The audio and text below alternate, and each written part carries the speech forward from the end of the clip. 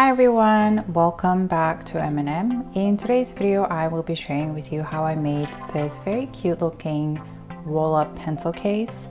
I am following a blog tutorial for this one, and let's get started.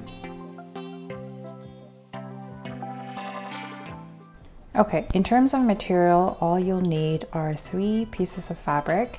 Ideally the same size, 13 inches by 9 inches, but in my case, I didn't have enough fabric, so I'm using 2.5 pieces. You'll see that it worked out okay later, and 2 pieces of ribbon or string or whatever you have on hand.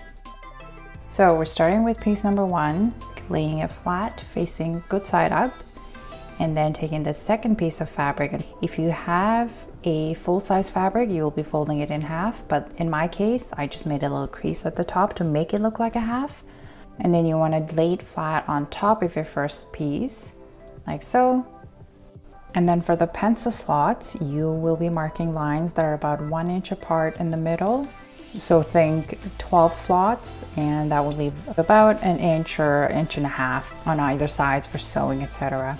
And then you just want to stitch those lines up. So we're starting at one edge, stitching all the way down, then going sideways about an inch as we marked earlier, and then going back up and then doing it all over again. So as you can see, I am overlapping a stitch going up and down. So you'll go all the way down to the other edge, which will be creating 12 neat little slots for your pencils. Don't worry about making perfect lines. I definitely did not. They just need to be 1 inch apart. So that's what it looks like once you're done sewing. Now moving on to the next step, we want to secure our ribbons on. So you take 2 pieces of ribbon and just stitch it roughly onto the left side on there.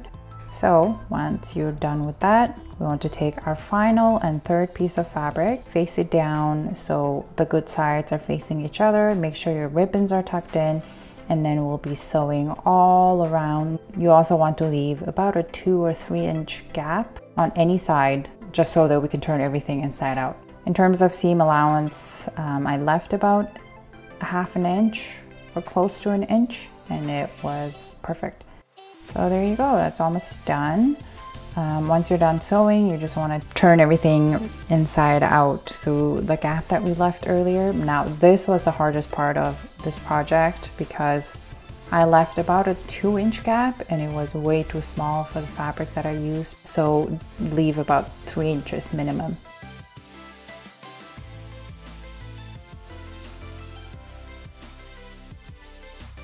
And then once you're done with that, we just want to make sure that we close the gap. And here I just hand stitched or hand sewed everything, and it worked out fine. And we're done.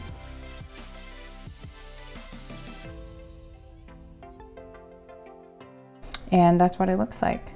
I really like how it turned out, and I think if you use a cute fabric, it will just bring it up to the next level. Thanks so much for watching, and I'll see you in the next video. Bye.